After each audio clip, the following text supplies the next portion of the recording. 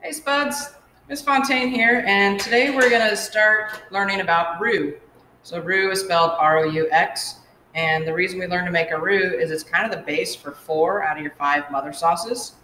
And the 5 mother sauces are bechamel, velouté, espagnole, tomato, and hollandaise. Hollandaise is the only one that does not use a roux as a thickening agent, and that is the roux' job. It's a thickening agent. And all a roux is equal parts fat and flour. So your fat could be any kind of fat. You could use lard, you can use Crisco, you can use vegetable oil, olive oil, any kind of oil. But I like to use butter. So equal parts fat and flour. So I have a 1/4 cup of butter. I'm going to put in a frying pan that's on medium heat. And then I'm going to get a 1/4 cup of flour.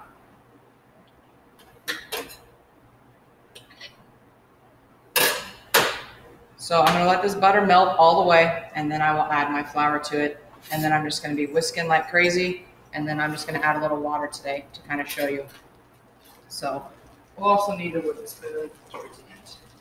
So with roux, there are 3 types of roux. You have a white roux, you have blonde roux, and you have a dark roux, or sometimes it's called a brown roux. And basically all those has to do with the color. It's the same recipe for each of them. Your white roux has the most thickening power. So if I were to put a 1/4 cup of white roux in with some milk, it would get me a really nice thick white cream sauce. But like a dark brown roux, like if I'm making gumbo, it's going to take maybe a cup of it to have the same thickening power as like a 1/4 cup of the white roux would. So all we're going to do here is, once this butter gets nice and melted, we're going to add our flour in. And the consistency of this is going to change so much. So you can see we started with just that nice liquidy butter, and then I added the flour, and now it kind of thickens. I'm using my whisk so I don't get any big like thick chunks in here. And after like a minute or so, this is your white roux. So at this point, if I wanted to make a bechamel, I would just add some milk or cream to it, and I'd have bechamel.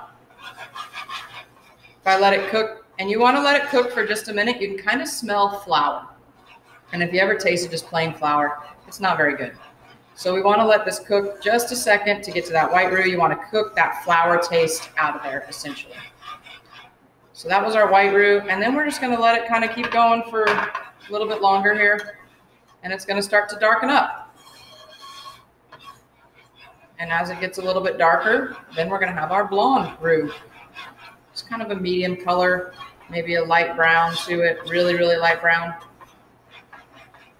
Don't want to have your burner too high, because if your burner's too high, your fat's going to get too hot, and then it's going to separate.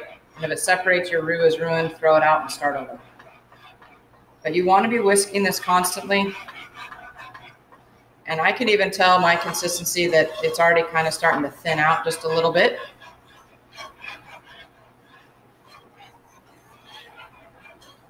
But this would be, so now I can see it's kind of getting a little dark. So there is I have my blonde roux now. And we're just going to let this keep going. And it's going to get really dark. It can get like a dark brown in color. And that would give me a dark roux. Dark roux, I'm probably going to use for something like gumbo. Or maybe I'm going to add some beef stock or something to it to get a nice espagnole. That dark roux is going to be like a nuttier flavor to it. And again, it's not going to be as thick.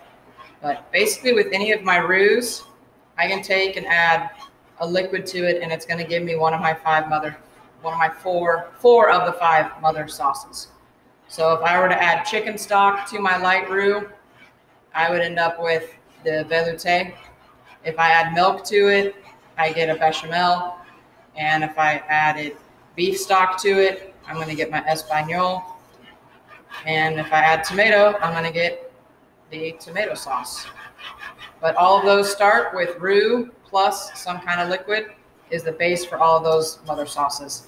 And once you have one of the mother sauces, you can add other things to it. Like if I'm gonna make mac and cheese, I'm gonna start with my basic white sauce of bechamel, and I'm gonna add the milk and everything to it. And then that would give me and then I add cheese, and that's gonna give me mac and cheese. So this is starting to get pretty brown, as you can see. So we're almost to a dark roux, and you can let this go as dark as you want.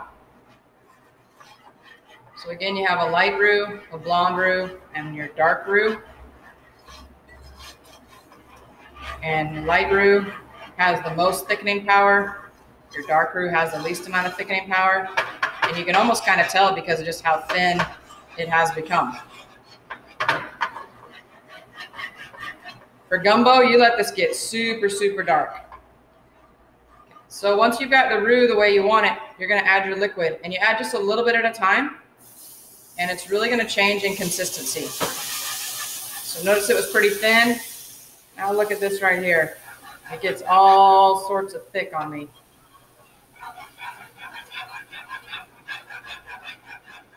And you can, once it kind of evens out, you can add a little bit more.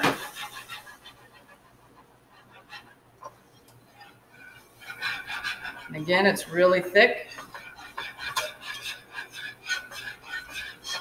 So you'd use a roux also for making gravy. And again, roux' job is to thicken things. So you can see how it's thickened up that water. And I'm just going to keep adding roux into it, or adding water into it, until I get the thickness that I want. So whatever it is you're making, whatever thickness you want, you can see it got pretty thick now. I mean, it won't even slide on that pan.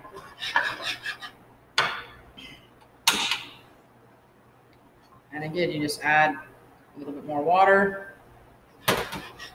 And this is the part where you have to have some patience to let this, incorporate in that cold liquid hitting the hot roux. It's going to cool it down. And then once that liquid heats up, then it's going to thicken back up again. So if you go and dump a full 2 cups in here, it's going to take a long time for you to know if you have the thickness that you want. So that's why you add just a little bit at a time. I'm probably adding 1/4 of a cup of liquid at a time.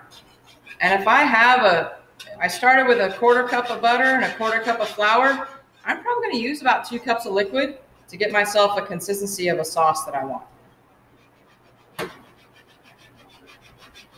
And again, I'm still using my whisk because I don't want to have things real lumpy.